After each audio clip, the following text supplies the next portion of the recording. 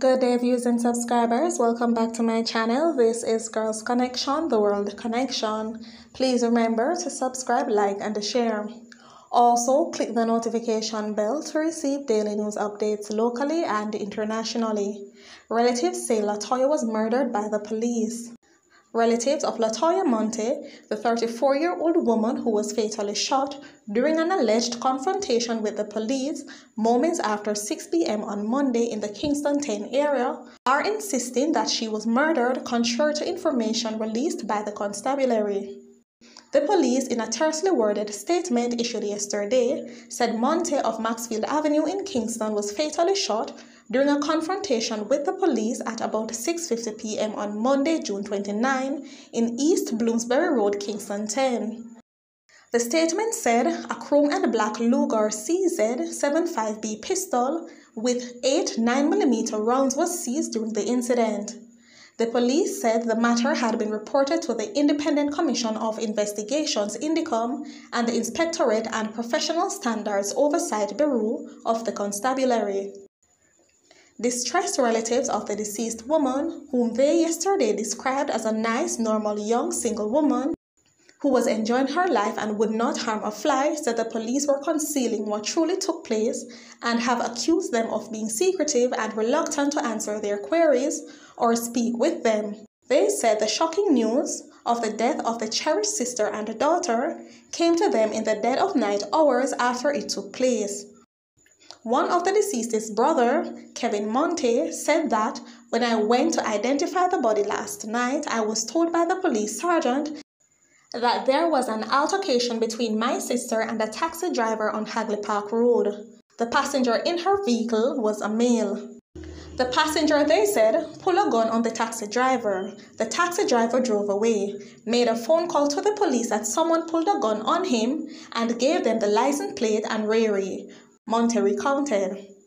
So the police drove through the area of Richmond Park and Hagley Park, and in the evening part them buck up the vehicle, pull over the driver, and them say she back a gun pan them and them shoot her and kill her.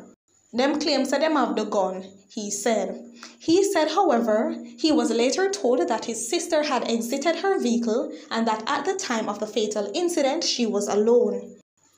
The male wasn't there. She was alone there in the evening. They are saying she pulled a gun on them. Me need to see the police report, he said. According to Monte, it took some time before the police informed the family of Latoya's death. She's my younger sister. Nobody knows yet what happened, and we're trying to speak to the police, but they keep telling us they will call us back and nothing. My mom is distressed. It is her only daughter. She have enough sons, but that's her only daughter.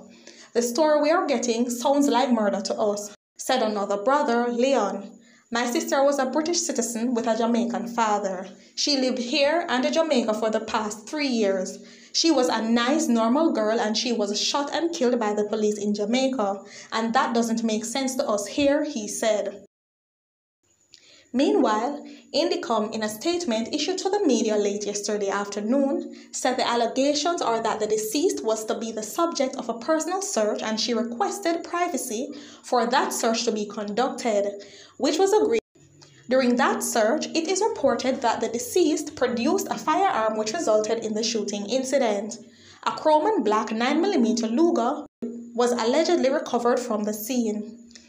INDICOM has appealed to people who may have witnessed the incident to contact its offices and provide any information, including photos or video footage that they may have.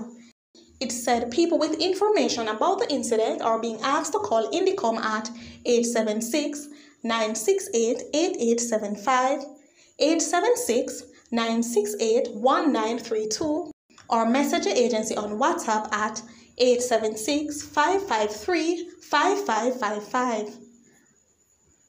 It is further said the officers involved will be required to provide statements to the Commission and attend its offices for interviews. The service weapons and the alleged recovered firearm were processed, boxed and sealed for testing at the government laboratory. The Commission also said it will continue to inform the family on the investigative process and provide updates as necessary. This is Girls Connection, the World Connection. Please remember to subscribe, like and share. Also leave a comment in the comment section down below. Thank you.